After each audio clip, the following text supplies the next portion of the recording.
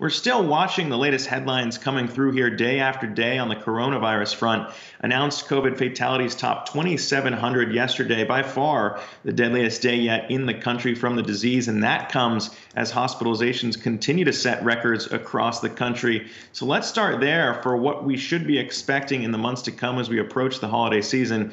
Joining us now is Dr. Hiral Tipirneni, emergency medicine physician in Arizona and former candidate for Congress in Arizona's 6th district as well. Dr. Tipirneni, it's good to be chatting with you again today. I mean, the numbers are pretty dire here when we talk about hospital staffs being stretched, regardless of whatever community you want to focus in on here.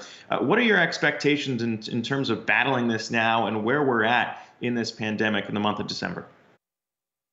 Yeah, well, good to be with you, Zach. I certainly wish we were talking about a more positive topic. But that being said, yes, we are in. These are dire numbers that we are seeing. As you mentioned, the national death number was a record. We've also seen a record number of deaths here in Arizona as of this morning. The most recent number, we're almost up to 7,000. We had 82 just reported. And look, we have a vaccine coming, and so hope is on its way. But until then, it's really important that we all do what we can to continue to mitigate the spread because the numbers are going up. There's no end in sight. And even once the vaccine is out, we have to remember it will take several months before it makes its way through even first administration throughout our population. And obviously, there's still a lot to learn about the immunity it confers and how it allows us to start moving back through our communities safely. So until then, it's so important that we continue to practice these mitigation efforts. Just yesterday here in Arizona, there were clinical leaders of all of our major hospital systems that wrote a letter to our governor asking to implement some new measures to be very clear about the situation we're in and that we are approaching hospital capacity. We will have to implement care crisis standards. And these are all worrisome times. And it's important that we all continue to be very vigilant. And on that front, we've seen a number of state leaders adjust some of their decision making when you compare it to where things were back in the spring. Governor Cuomo here in New York, for example, saying it's not about the positivity rate anymore. It's about the capacity in the hospitals, and that should be guiding the restrictions moving forward. What are you seeing on the ground there? It feels like we're having these uncomfortable conversations again about who actually should be getting surgery, who should be getting care. Can you give us a little more insight on the conversations that are happening in Arizona? Yeah, absolutely. I mean, look, you're right. Having capacity is one thing, but our goal really should be not to, consume all that capacity. It should be to keep people out of the hospital, to keep them well. Just because we have beds doesn't mean that we want folks to take up the ICU. We certainly don't always have staffing. Right now, Arizona's Department of Health has requested an additional 500 nurses to come to Arizona to help us with the care. So just having a bed does not mean that we have the capacity. And more importantly, it's really a critical issue that you bring up. We are putting elective procedures potentially on hold. It also, having these numbers in the hospital and in the emergency departments, a lot of times it deters other folks who are truly having other kinds of emergencies from seeking the medical care that they need. Sometimes they're staying home far too long with the illnesses that they have because they are ambivalent about going to the hospital with coronavirus being so prevalent. So there are widespread implications of these numbers rising and rising. We don't want to implement the crisis standards of care, which is what I was referring to earlier, that the clinical leaders of all major hospital systems here in Arizona have told our governor that if we do not see a quick and urgent and decisive action set of actions put into place, then we will have to implement those crises of care, which means we are talking about, potentially making choices, right, of who gets that ICU bed, who gets the ventilator, who gets the extreme interventions to prolong their life. That's something that no medical professional ever wants to have to make those kinds of choices. And we never want to see our hospitals go to that place. So it's imperative that we continue to be very vigilant and keep folks out of the hospital, keep them well. And these guidelines that have been proposed are very reasonable. We're talking about limiting gatherings to less than 25 people, making sure that we have no group athletic events, They're Mhm. asking for a curfew as well at nighttime at 10 p.m., making sure there's no indoor dining, as well as things like wearing a mask in public, trying to stay home as much as possible, washing your hands, staying home if you're sick, and so forth. We have to do everything we can to mitigate the spread. We are at a very critical point right now, all across this nation.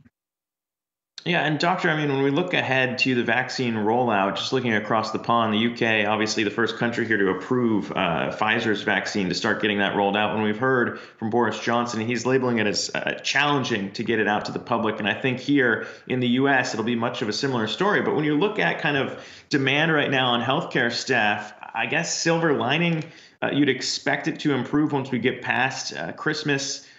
Moving forward, the IHME models shows that deaths are expected to peak in January here. What are your expectations on maybe the stresses of getting the vaccine out and how it's going to need to be an effort beyond just hospital workers here, but also, I guess, local pharmacists potentially also being called in here? What do you see playing out as we try and get this vaccine out to the public? Yeah, I mean, this is really one of the most massive coordinated efforts that our country will ever undertake. Whether it's about the manufacturing of the vaccine, of the supplies, of the syringes, the needles, distribution, but then also, as you're referencing, administration of these vaccines, and that takes. Excuse me, that takes personnel, that takes real coordination of understanding which populations are greatest at risk. We have to, yes, vaccinate our first responders, our essential workers, healthcare workers, but the administration of this and doing it in a very timely manner, this is a huge undertaking. It's going to require sort of all hands on deck approach. We need a strong supply chain. We need to make sure that we have a very comprehensive strategy that is fully outlined. And that's why it's so important that we are as excuse me, clear on these instructions and this sort of roadmap as we can be, because this is going to require all additional personnel. It's going to be very critical that we get folks vaccinated in a very efficient manner. And also keeping track of folks and making sure that we know who's been vaccinated, who is due for, ultimately a second dose, and also monitoring the effects of this, because we have to remember this is a very new vaccine. This is still a novel virus. We are still learning a lot about. And doctor, I want to get back to a comment you made earlier about the state calling for 500 additional nurses. Where are you going to get those nurses from? Are these within state? I mean, we heard some of these stories early on in the pandemic, but at that time, the infections were largely limited to specific states. Now we're seeing an increase across the country. How confident are you that you have the staffing in place to be able to meet the demand? Yeah, that's a great question, because we're not the only state, right, out there making requests for additional staff. And so, yes, there is sort of some level of competing with the needs of other states, which is all incredibly important as well.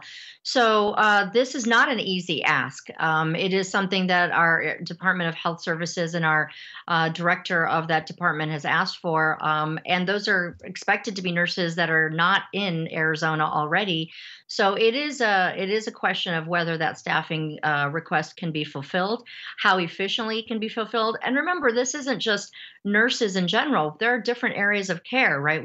There's critical care nurses. There might be nurses that we need more for other areas of the hospital because of the shortage and because of the, sort of revamping and sort of deter or directing a lot of our current nurses, say emergency department nurses and so forth, to work more on these critical patients. So this is a challenge, absolutely, as you note, and we are, in the most crude terms, I guess, in competition with other states. Everybody across this nation is looking for additional staffing and resources.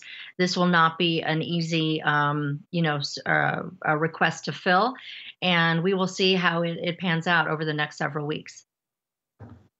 And hopefully it does improve, but we shall see. We'll be watching it closely. Dr. Hiral Tipirneni, appreciate you taking the time to chat today. Thanks so much for having me, Zach. Take care.